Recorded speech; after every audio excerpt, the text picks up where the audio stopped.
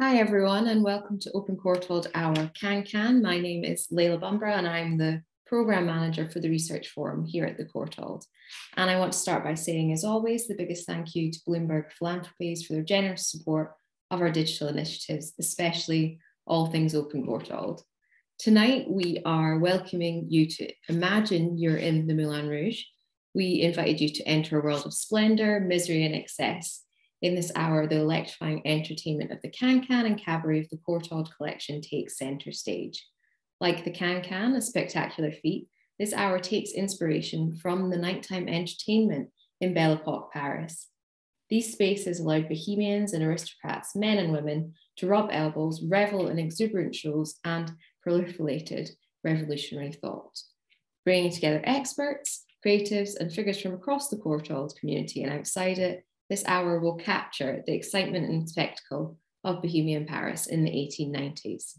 Before we kick off, I wanted to do a little bit of housekeeping. We will have a few short talks, an in-conversation, and about 10 minutes at the end for your questions, which myself and Rachel, our curator of works on paper, will be able to answer. You can get these to me throughout the hour via the chat and also on social media. We are on @CourtauldRes, and please do use the hashtag Open Courtauld Hour to let us know what you think.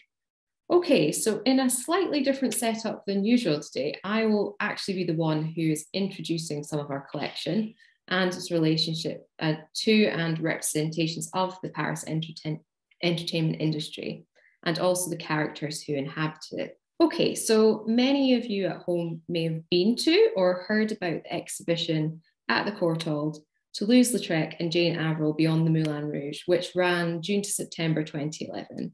So this exhibition brought together all the different types of representations of Avril by Lautrec, and these representations displayed and promoted this fascinating dancer in a multitude of ways.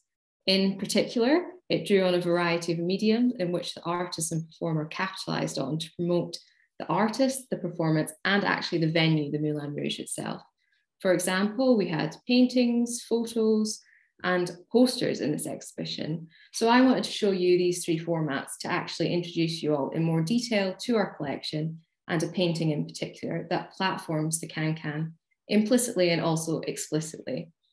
So this Open Courtauld Hour really started because I was inspired to revisit the works by Lautrec that are now back on the walls of our gallery. And it also seemed timely to me to have this dedicated episode to all things Lautrec, as yesterday marked Lautrec's birthday. And here in London, Moulin Rouge, the musical, opened a week or so ago. So there are a lot of things Lautrec that are in the atmosphere at the moment. And in the next 10 minutes, I wanted to take you on a really whistle-stop tour of this relationship between Avril and Lautrec, the artist and performer, as separate creatives, as well as collaborators in this nighttime entertainment machine. As well, I wanted to touch on the venue itself, the Moulin Rouge, and the dance as evoked in our collection and outside it. So if we go on to the first slide. Great, thank you. So the characters of the Moulin Rouge, particularly Lautrec and Avril, were extraordinary and idiosyncratic. And I'm sure many of you will have seen them brought to life through the Baz Luhrmann film Moulin Rouge that was released back in 2001. And this starred Ewan McGregor and Nicole Kidman. And Nicole Kidman's character is actually meant to be based on Jane Avril herself. And interestingly, the real life characters were just as fascinating as those that have been evoked in this film.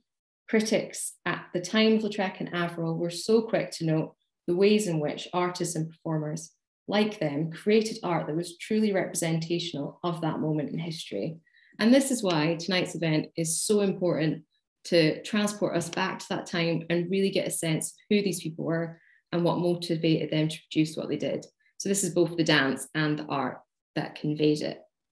So the artist probably doesn't need much of an introduction. He was one of the most famous avant-garde artists of his time and is famed in particular for his posters, like the one on the screen just now, which were designed to attract clientele to the Moulin Rouge and other venues of nighttime entertainment in Paris in the 1890s. And you actually can't walk around a corner in Paris without seeing a stall selling reproductions of these posters on some object or another. And for me, this somewhat distracts from the actual pioneering lithographic printing processes and designs that Lautrec developed. It's complicated and convoluted in many ways to achieve this dexterity and layering of color that we can see just now using these techniques, which we kind of forget in 2021 when we're also so able to digitally enhance and produce marketing materials at almost the drop of a hat. And similarly to the processes, the names of the performers who grace the stage of the Moulin Rouge, the stars of these artworks, are less known to us today, even though the posters quite often state their nicknames or their actual names in some cases. Okay, on to the next slide, please. Avril has in many ways, as you can see her here next to Lautrec, become one of the most emblematic figures in Lautrec's world of dancers, cabaret singers, musicians, and prostitutes. And that's kind of summarized in the fact that she is in Moulin Rouge, the musical as well. And she was one of the stars made famous by her presence at the Moulin Rouge during this decade. Here, she was a dancer who was well known for delighting audiences with her strange and flamboyant performances. Avril was given to jerky movements and sudden contortions while doing her high kicks. And what is so interesting about Avril is that she had a very particular history, which set her apart from many other performers at the Moulin Rouge at that time. She had actually been a patient at a mental hospital, and rather than hiding this fact, she used her unique set of circumstances to inform and feed into the ways in which she acted out her performance on stage. So if we go to the next slide, yes, so this is particularly prevalent in the almost caricature-like depictions that Lautrec did of Jane Avril in the posters at the time. You can see what I'm talking about here. Her leg is in the semi-high kick, but with the knee at a slightly off angle. And it's this strange contortion in the artwork that really displays this jerky dance that she was really well known for at the time. And it also helps with her leg, the way it looks mid-kick or movement, and that helps us to envision the actual performance itself. Essentially, you can almost feel movement in a static image, and it entices us, the viewer, to see the performance in the flesh. In a second as well, her leg may be extended and her upper thigh and underwear may be exposed. So the image has the same titillation the can-can promises. In many ways then, the allure is always indicated in these works. And yeah, that's quite key here in this, definitely. So Lautrec and Avril actually had polar opposite backgrounds in many ways. They were world apart in terms of privilege and how they'd grown up. Avril was working class, whereas Lautrec's family were wealthy and had a lineage that extended back to the time of Charlemagne. This meant he grew up in a typically aristocratic manner. But saying that, by the time these works that are on the screen right now, and also the ones in our collection, were produced, they both inhabited the world of the bohemian elite in Montmartre and were privy to the notoriety that came with it.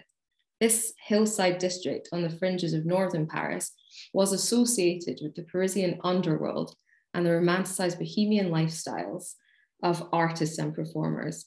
And it was known to attract those eager for a frisson of alcohol and sex, essentially.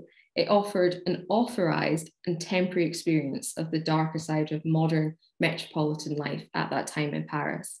And the magazine La Vie Parisienne described the women of Montmartre as cunning, possessing loose morals, and attractive in an irregular way, which is quite rude when you think about it. But when we look to these sources, we can really pinpoint the seductive nature of this area and the women within it. And it's evident that by being associated with this area, women like Avril could oscillate between a position of desirability and also be a threat.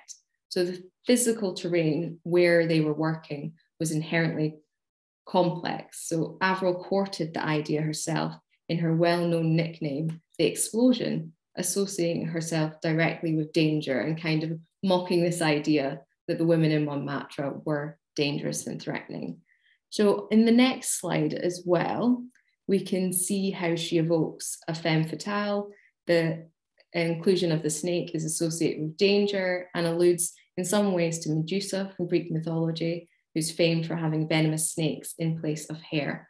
So Avril and Lautrec's lasting association with this area through their joint effort to be part of posters and paintings and what they sell locates them at the core of this really interesting network of ideas. Jane Avril is usually seen in this large hat, as tall and thin and in these contortions, and her success largely determined by her and by her employers' cultivation of this easily identifiable image and a larger than life public persona. And indeed, what we can take from this poster is that they actually both capitalized on the fact that they were anti-establishment figures in society at that time. So Lautrec and Avril, apart from living lives outside of the normative what was acceptable at that time, actively promoted themselves as linked to danger and difference. They were visually outside the confines of normative looks too.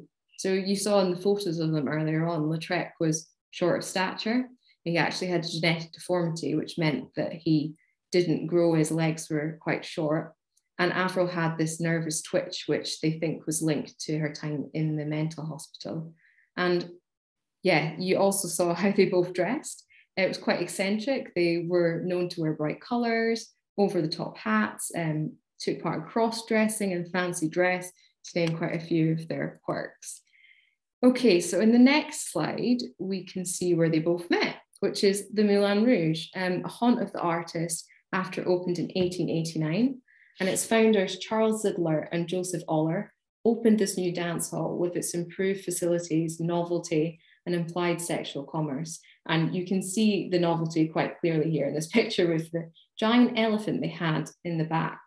And it attracted a smart clientele, making those, like Avril, with sensationalized performances, headline acts. And I wanted to contextualize this fame really quickly with her contemporary La Galou, who was another headline act. She earned 3,750 francs a week, which is an extraordinary amount considering typical working class women earned an average of about 3 francs a day. And the average earnings of a can-can dancer was only 70 francs a day. So it's obvious then that the Moulin Rouge allowed some to access the public sphere, which was traditionally the domain of the men in the West. And it's even more amazing that these women are immortalized by Lautrec in a manner that shows their individuality, the performative spark, and their grasp of self-promotion.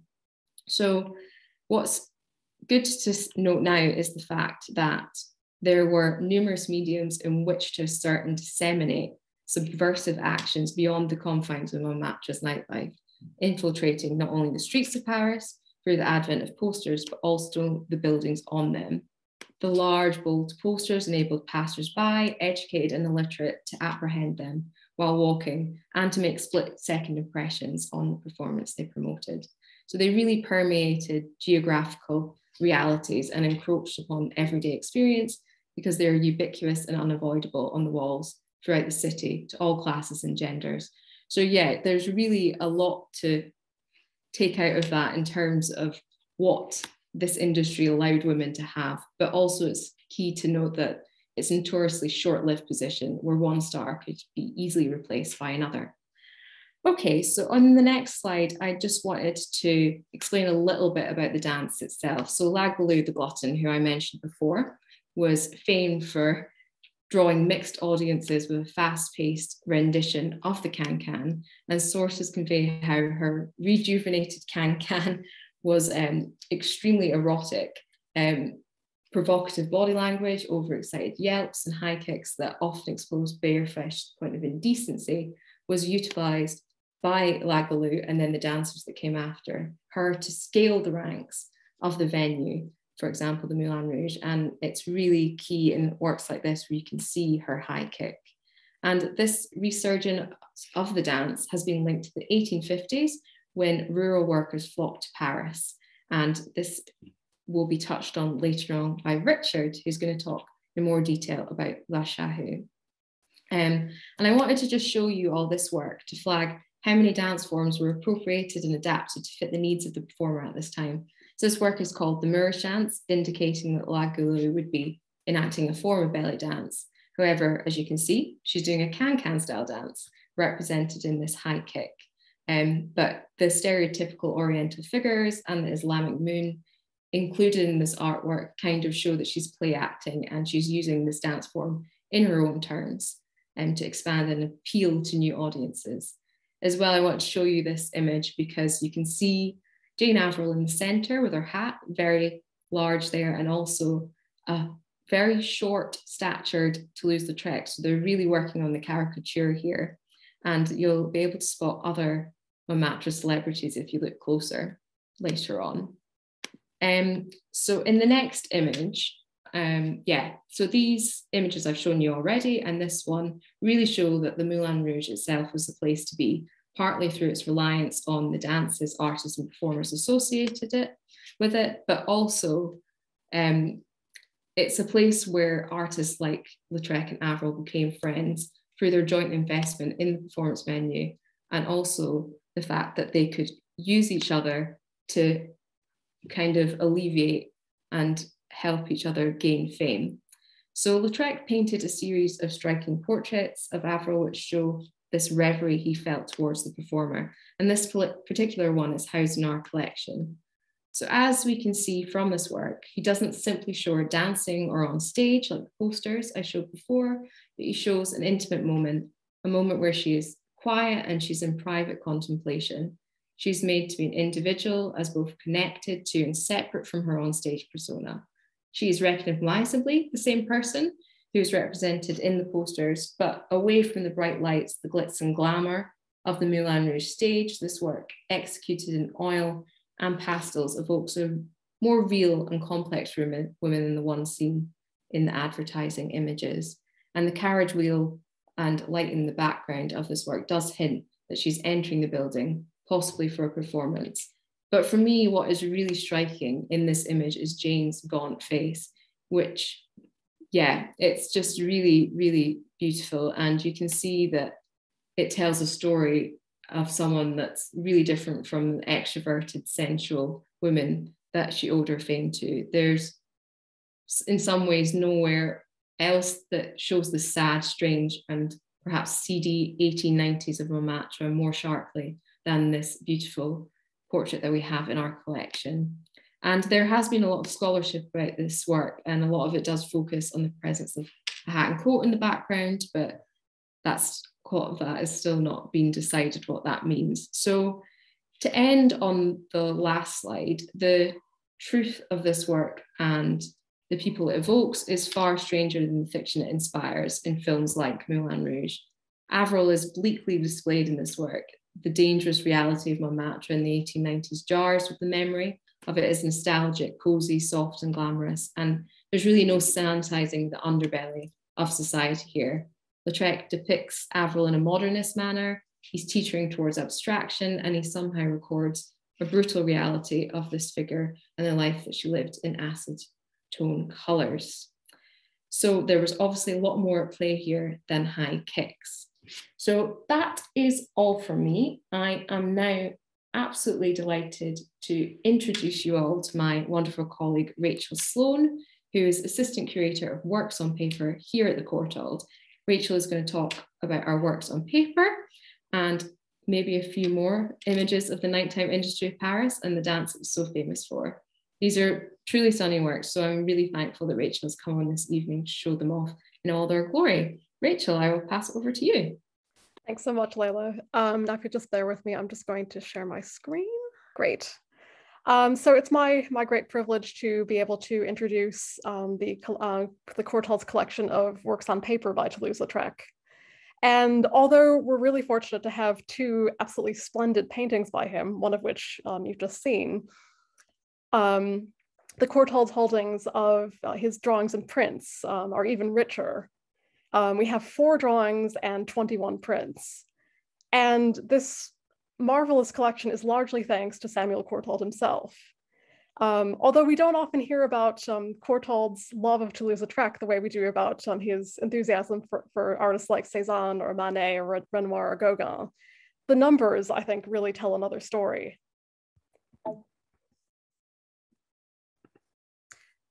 So with only a few exceptions. The prints and drawings focus on the subject matter for which Toulouse-Lautrec is best known.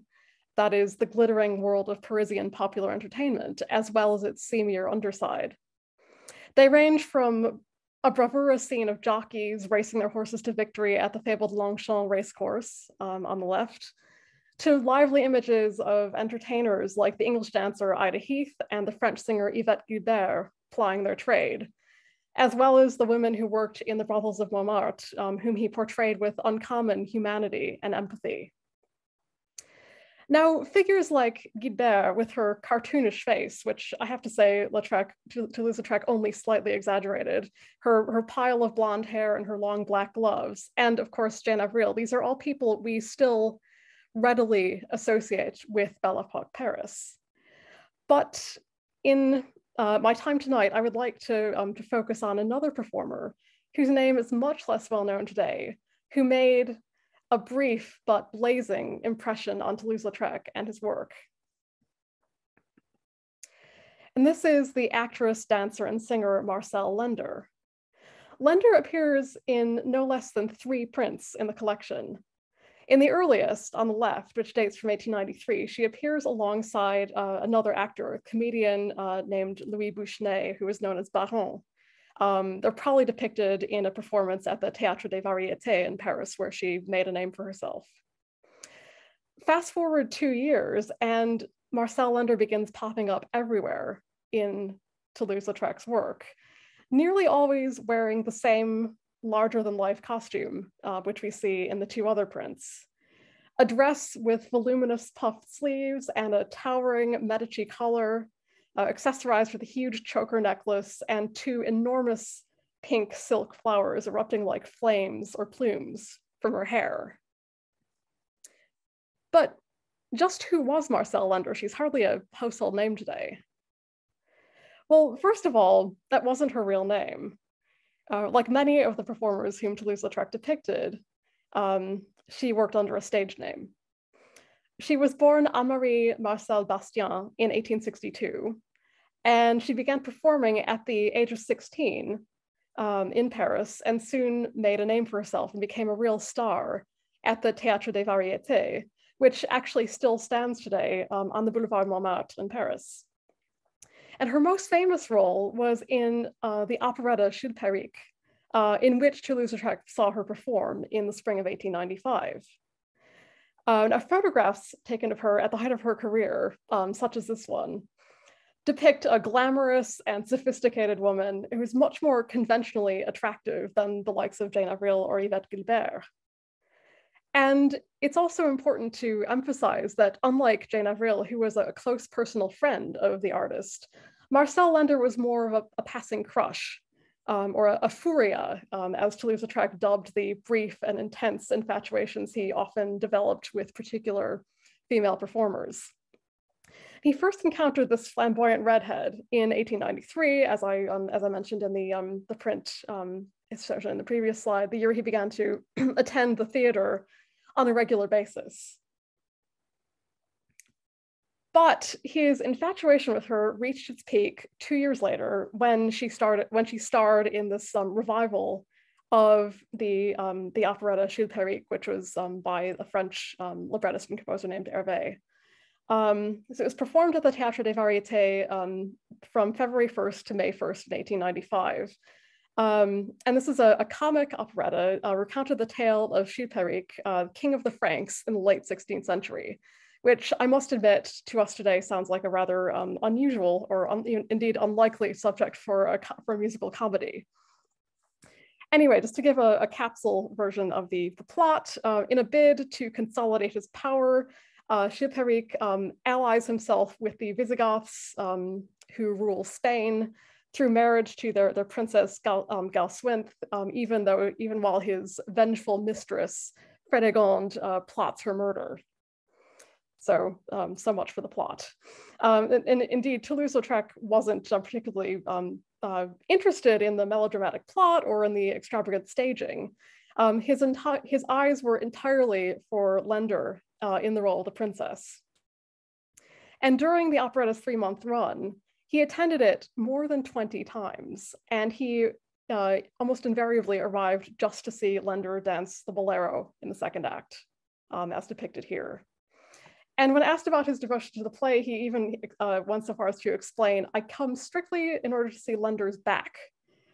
Look carefully, you will seldom see anything as wonderful. Lender's back is sumptuous." He sketched and studied the actress diligently, ultimately producing 6 lithographs inspired by her appearance in Chilpéric, 5 of them of the performance itself, and 2 paintings, including this monumental canvas, which is now in the National Gallery of Art in Washington. And it's important to note that Lender wasn't a willing model, and she didn't go to his studio to pose for him. These are all works that are based on studies that are taken on the fly. And in fact, she really disliked the artist and remarked of him, "What a horrible man. He's very fond of me, but as for the portrait, you can have it." Now, if we just take a look again at how she really looked, it's somewhat easy to understand her dislike when you compare her actual appearance to Toulouse-Lautrec's somewhat caricatural portrayal of her in this painting and in the prints. Marcel Lender dancing the bolero in Chilpéric depicts the very scene the artist so enjoyed, in which the Princess Gallaswinthe performs the bolero, a lively dance from her native Spain, which I would hazard to guess didn't exist in the 6th century, for her future husband and his courtiers. So she completely dominates the center of the composition. She's dressed in a very loosely Spanish-inspired costume. Her body is described in strong and sinuous lines, and Toulouse-Lautrec has captured her in mid-movement, with one long black stocking leg emerging from a swirl of pink silk petticoats, which echo the outrageous huge silk floral decoration in her hair. And we can very much see that that this is a theatrical scene. She's on stage because her exposed skin is tinged green by the footlights, and all the eyes of the court are on her as she dances. We have the King Chilpéric on his throne at the left, and her brother Don Nervoso standing on the far right, gazing at her from behind with an expression of I must say rather unbrotherly appreciation. It's been kind of suggested that he's a stand-in for Toulouse-Lautrec, admiring Marcel Lender's splendid back. However, Lender's dislike of Toulouse-Lautrec and his portrayal of her seems, I have to say, just a tiny bit unfair when we consider this print, which is his most complex and sophisticated printed portrait of her. This print is a real tour de force of the lithographer's art. He's represented her yet again in her costume from Chilpéric, but this time only bust length. The better to focus on the details of her costume, her bold and brazen expression, and her flaming red hair. And in this lithograph, he used no less than 8 different colors. And this might not seem worth remarking on today, but the fact is, when you make a color lithograph, you require a different stone for each different color. And all of these different stones had to be properly lined up so that the colors weren't misregistered. And as if to up the stakes, Toulouse-Lautrec layered the colors with tremendous verve and sophistication. He placed a net of navy blue over green to show the pattern of the material on her bodice. He laid stripes of red and blue over the pink of her hair ornaments to evoke their sparkle under the stage lights. And most impressive of all, he sprayed a fine mist of red over the orange of her hair to amplify its brilliance. Lender may not look as conventionally attractive as she does in her glamorous stage photographs, but as a portrait of a performer at work, this print succeeds brilliantly. It fizzes with the vitality that endeared her to Parisian audiences at the height of her career. And I think it's also fair to say that Toulouse-Lautrec ensured her immortality long after her fame as a performer waned. Thank you so much, Rachel. I love that she was basically raging unimpressed by the way she was depicted. It is now my pleasure to introduce Richard Thompson. Richard Thompson is a research professor in the history of art at the University of Edinburgh. He's a familiar face at the Courtauld as he gained both his MA and PhD from here. His publications in the field of late 19th century French art are extensive, and he's co-curated and curated many exhibitions for major international museums, which have been seen by some 5 million people. And this makes Richard the perfect person to be with us this evening. So I'll pass it over to Richard. Good evening. I'm going to talk to you about Seurat's great painting, Chahut. It is the 5th of the 6 major canvases that he painted before his early death in 1891. Chahut is a large life-size picture with the figures grandeur nature. Seurat worked on it over the winter of 1889 to 90, and it was exhibited at the Salon des Indépendants in Paris in the spring of 1890. His previous major painting had been Parade de Cirque, a scene outside a traveling circus. There he had applied his neo-impressionist technique, the active use of complementary colors, the pointillist touch, to an outdoor nighttime scene. By contrast, Chahut is indoors and under artificial light. Seurat also applied his friend Charles Henri's theories about the direction of lines. Lines on a diagonal rising above the horizontal, as with the legs of the dancers, the musical instruments, the conductor's baton, and the walking stick of the man at the bottom right. These, for Henri, were dynamogenic, positive and joyful. But the overall design of Chahut, like the dancers' smiles, seems very forced. So how do we read that gaiety, that energy? Chahut means ruckus or racket. It was applied in the 1880s to a particularly eroticized variant of the can-can, a dance that had become fashionable in the 1850s and 60s, and by the 1880s was commonly staged in popular café-concerts and music halls. Seurat's friend Jean Ajalbert, a lawyer and a man of the left, had written a poem in 1886 on Chahut, and the lines illuminant l'obscénité de son sourire et de sa jambe suggest that there could be a critical attitude to such a performance. So should we see the way Seurat rhymed the dancers' smiles and the folds of their skirts, for example, as in some way critical? The idea for the composition began with a drawing named after the Divan Japonais, a small Montmartre café-concert.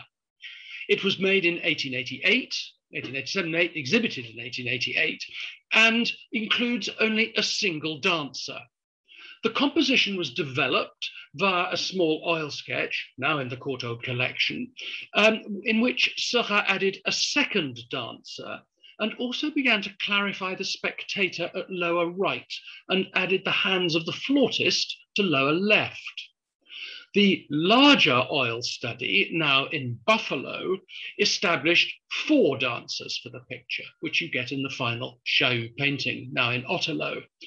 From the outset, it was obvious that while Seurat paid homage to a type of composition used by naturalist artists such as Degas, placing the spectator in the audience, looking over the orchestra to the stage behind, he wasn't seeking descriptive accuracy. This was deliberately stylized with the uniformity of shapes such as the dancers' legs or the gas lamps, as well as the exaggeration of facial features such as eyes, smiles, and moustaches. There's a powerfully caricatural element apparent in Chahut. Now, what stylistic and social associations were at play? In the 1880s, the colour poster was a new and very visible aspect of popular culture, and Robert Herbert many years ago made this conjunction between Seurat's painting and this design by the great poster designer Jules Chéret. Under the Third Republic, the law of the 29th of July, 1881, liberalized press censorship. And as a result, illustrated periodicals flourished and caricature became a very active part of French visual culture. Seurat's work matured in this climate. So an image such as this one by Alfred Robida, with repetitive, stylized dancers anchored by a dark foreground figure, is the sort of thing that might have stayed in his imagination. Here's a drawing by Steinlen for Le Merliton, and the dancer of the can-can chahut was a common image in this illustrated press.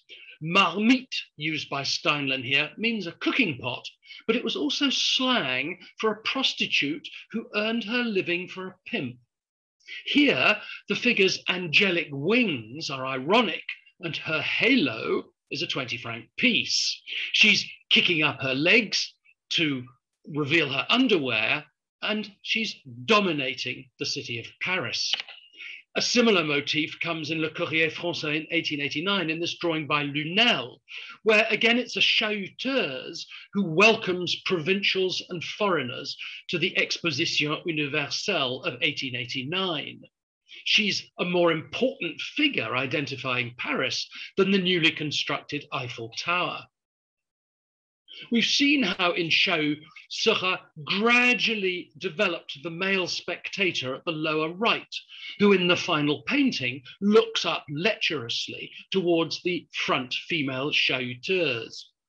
The image of the dominated male was also common in contemporary caricature, such as this drawing by Willette, where Piero and another commedia dell'arte figure, representing artist and writer respectively, kneel enraptured before the costumed dancer.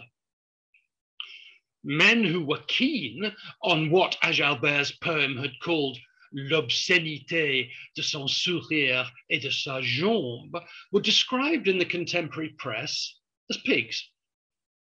Look at the cover designed by Georges Auriol for this book on vice in Paris by Pierre Delcourt from 1887, where the naked female figure stands on a pig. The male spectator in chahut has a retroussé nose, so it might be argued that Seurat was making such an allusion.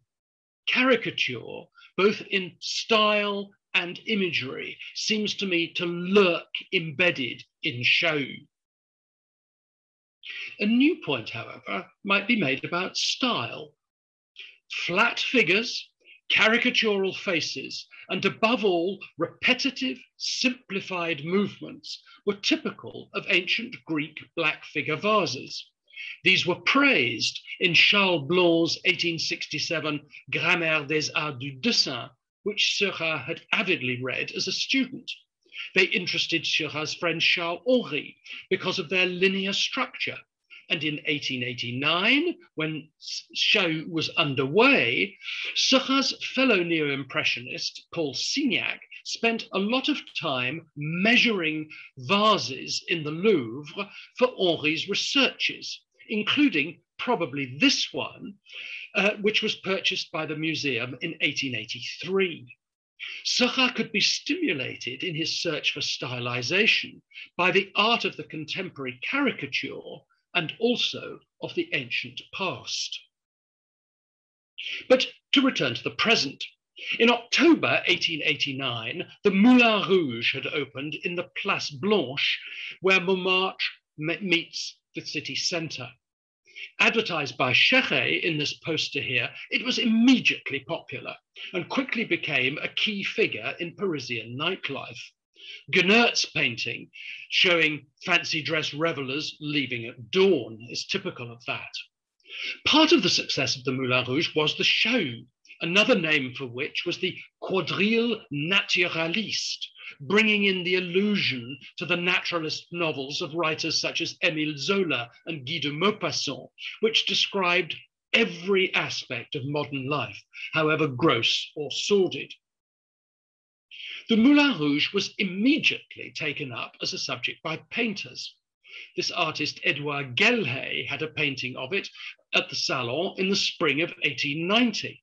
So did Toulouse-Lautrec at the Indépendant, this picture on the left, the rehearsal of the New Girls.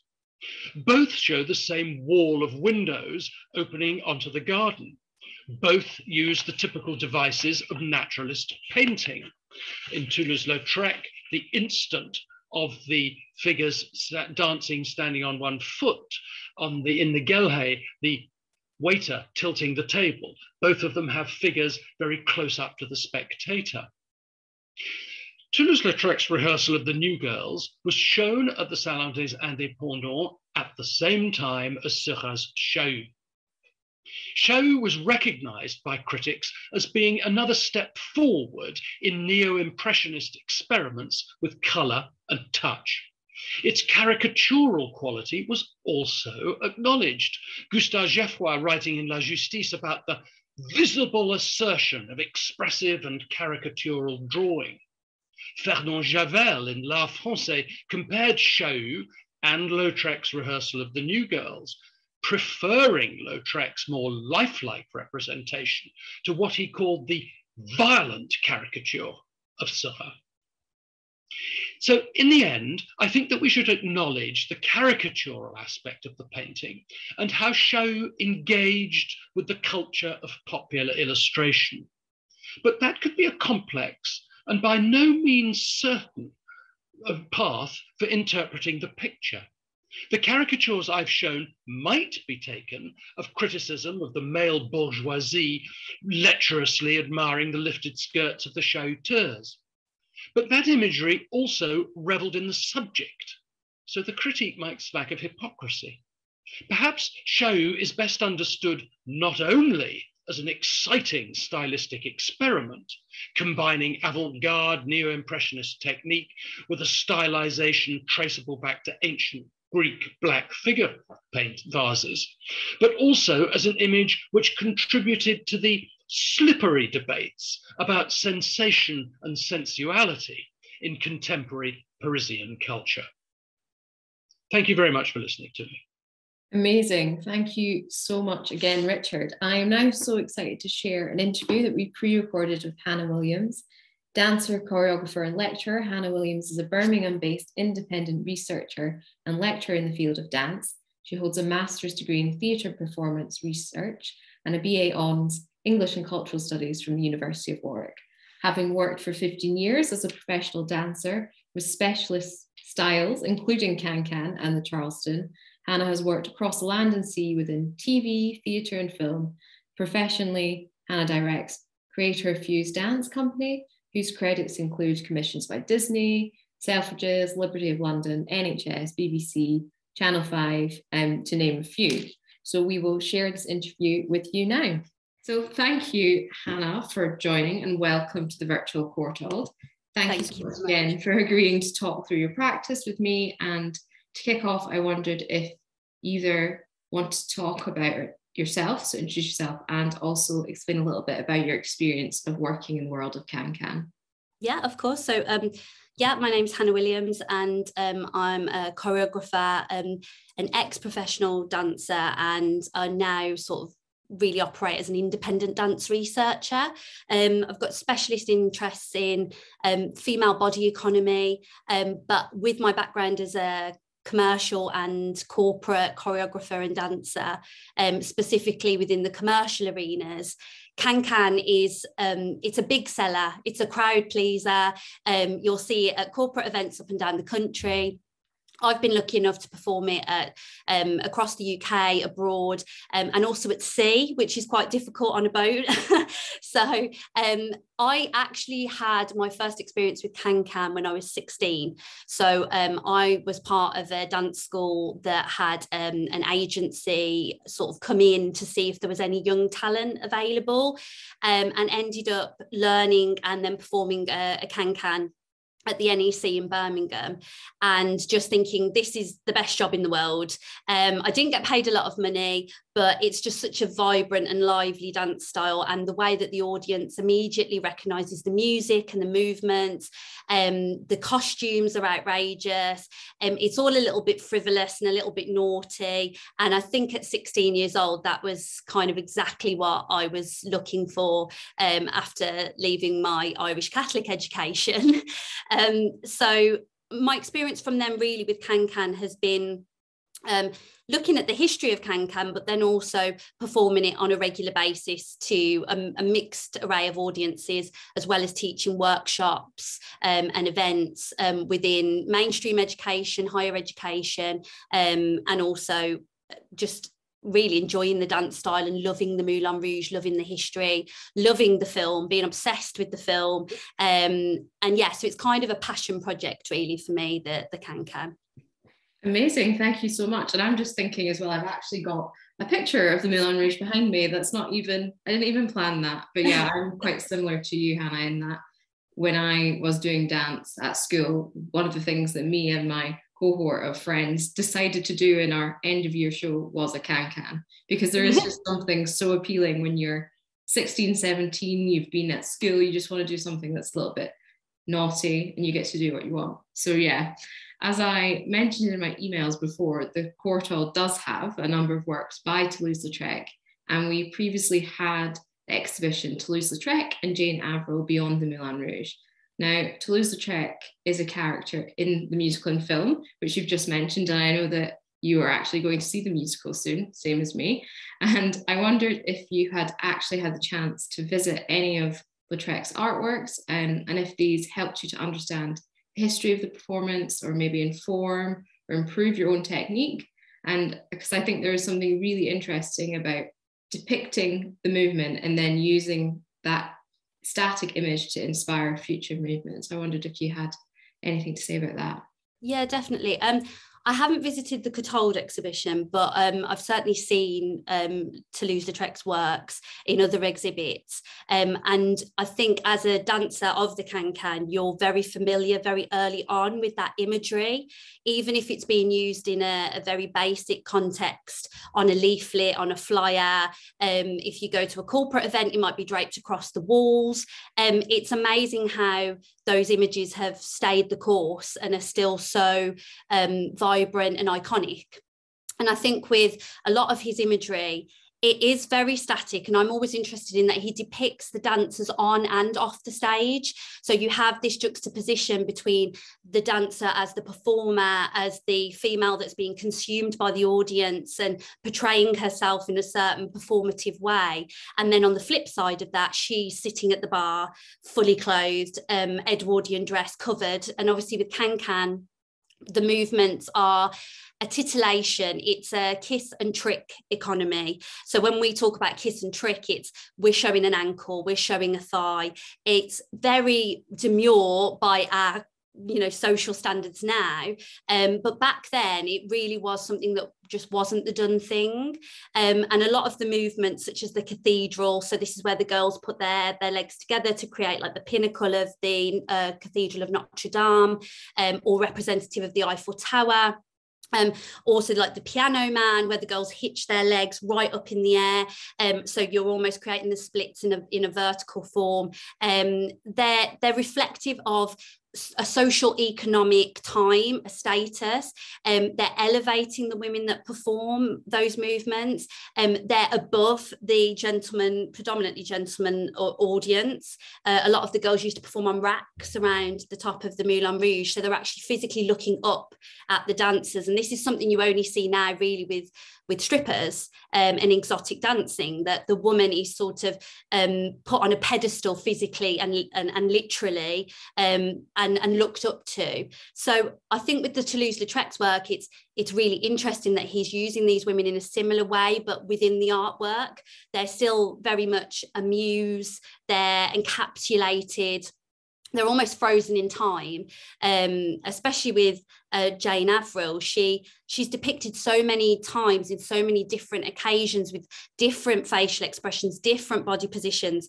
You start to build up a picture of who this woman really was without ever seeing her perform. I've never seen any footage of her physically dance. I don't think any exists. I might be wrong. But you do feel like you can build up this background to who she was and what she did through the depictions that Toulouse-Lautrec has. And I think as a Can-Can performer, the body positions and the actual character and frivolity and the energy that come through the artwork, is second to none. You can see how those girls perform. You can hear their scream. So a can-can scream is always, yeah! It's very high pitched. It's like almost like a dog screaming on Prozac is the way I had a choreographer tell me once. But you can feel that through his art and his depictions of the can-can floor and the skirts and the men in the background. And I think it's absolutely central to an understanding of the Moulin Rouge at that time, the fin de siècle era in Paris, can-can dancing, and just generally the movement and the feeling that would have been around the Moulin Rouge as well in that time period. Yeah, it's amazing you just mentioned Jane Avril, because I think that's probably one of our most loved and emotive works that we have by Toulouse-Lautrec. And in the painting that we have, you can almost see this close personal relationship between the artist and the performer. It's not just a case of him representing her as the muse. You can see that he really appreciated her as an artist in her own right. And I am actually a really big advocate of the idea that Jane Avril and Toulouse-Lautrec challenge this muse idea as being one-sided. And she used the power of her own celebrity, promotional tools available to her that Lautrec created to advocate for herself, which is really an interesting thing. And she actually made quite a lot of money at the time. And I was wondering if, to be a can-can dancer, you actually researched, or you obviously have, any of the other celebrities at the Moulin Rouge. Yeah, so I mean, Jane Avril is obviously the most famous from a Lautrec point of view, but one of my favourites is actually Le Goulou, she was called, Louise Weber, and she was really the kind of main infamous can-can dancer. She was the most flexible. She was kind of double jointed. She was known for being very evocative, very vocal, having lots of liaisons with lots of inappropriate men. She really kind of embodies the can-can, really. So she was probably one of my favourites, and one of the girls that or female dancers that I'd researched and looked into. I think she's different from Jane in the fact that Jane had this history of, she'd been in an asylum. She actually learned dance within the asylum, and it was her first taste of dance performance. And she's known to have this nervous, skittish energy when she performs. And I think her and Toulouse-Lautrec shared a lot of psychoanalytic sort of connections, where they were from aristocracy, but then they were sort of devoid of what the aristocracy would want, but then they'd come and look at them and see them and view them. Whereas really with Louise, she worked her way up, and she was a classical dancer from a ballet background, which a lot of the girls in the Moulin Rouge would have been. And we think of ballet as this beautiful classical dance style that's very genteel and very respectable, very highbrow. But these girls weren't working in a highbrow environment, and the link between prostitution, ballet, and can-can dance is all interconnected. It's all entwined. So I find that really fascinating through that character of Le Goulou, that she was able to personify herself and use her characteristics and her personality to really carve out a niche for herself and, you know, financially support herself. There wasn't a lot of options for women back then. You know, prostitution, performance, psychic work, there was very few markets you could step into. So I feel like she's a real advocate for sort of female empowerment, you know, albeit in the Moulin Rouge with her skirt over her head, with her ankles flashing, and maybe a dashing prince from some other country waiting for her after the show. Yeah, she's one of my favorites as well, because her name literally translates as the glutton, and she was really renowned for eating, doing what she wanted, drinking excessively. She was basically like a ladette, I think we'd call in contemporary times. Yeah, she was fantastic. There's been not that much research done on her. Most of it has been done on Jane Avril, so I'm really glad that you mentioned her. And before we wrap up, I wanted to just ask you about the actual physicality of doing the can-can and all the moves associated with it, because the one time that I have done it, it has been extremely hard and I was terrible at it. But you need to be really strong and really flexible, basically. So I wondered if you wanted to touch on that quickly. Yeah, sure. I mean, I'm 35 now, and I first performed can-can at 16, and the difference is palpable. I think it's really about cardio and your core. If you've got strong abs, you can get those legs where they need to be. But we're looking at, Orpheus in the Underworld, which is the famous piece of music for the can-can, is between 6 and 8 minutes long. There is a 12-minute version. And actually, for a full-out cardio performance where you're jumping and screaming and shouting, the legs are above the head, the hands are always supposed to be at chest height because you're holding the skirt. The skirts back at the Moulin Rouge would have been so heavy, so weighty, fabric for days. The costumes I would have performed in, they're made for dancers now. So if you go to the Moulin Rouge in Paris now, the costumes are still beautiful and, massive and engaging, but they're much lighter, they're much more flexible, they're made for dance. Whereas these girls weren't wearing anything that was made for dance. It was, got the garters, suspenders, corsets, breathing and doing the can-can in a whale-boned corset. Beggars belief. And there is imagery and stories of the girls actually passing out and falling from the stage to their death during the can-can because of the restrictions from the corset, and because they've even kicked themselves in their own head and knocked themselves off. So this dance was quite risky in a lot of ways. So yeah, I feel like can-can is for athletes. I think dancers are athletes. We're artists, but there is this athletic level to it. And if you ever want a good workout, like can dance fit, it's a thing. It's the way to go. I definitely need to do one of them. I think, yeah, that's amazing. Thank you so much. And that's a lot of food for thought. It's really wonderful to contextualize the artworks in the physicality of what they're representing and how athletic and hard and difficult the lives of those women would have been to actually inhabit this world, but also so wonderful to know that they're immortalized in some of the artworks that we have in our collection. So thank you again, Hannah, for taking the time to speak to me today, and I'll hopefully see you soon. Thank you very much. Yeah, thank you again to Hannah for that. So we have a few minutes, and I think probably only time for one question, so I'll get Rachel back on to answer this one, hopefully. And this question that we had, I'm just combining a few things that have come through in the chat, and it's touching on the conservation of the sketches, which people are asking if they were actually done in situ or if they were done from photos. And also people are wondering if any testing has been done on the works to see if there's traces of absinthe or other substances that would have been present at the Moulin Rouge and consumed by Lautrec while he was doing them in them. Well, I can answer the first question more easily. He did. I mean, he did do some. I mean, some sketching from life, but also a lot just done from memory. I mean, certainly that would have been the case with his depictions of Marcel Lender, because, as I said, she never actually came to the studio and posed for him. But I noticed someone in the chat asked a question about the print of the jockeys, whether that was done from photographs or real life. And I think that is a combination of real life, photographs, memory, and also looking at Japanese prints.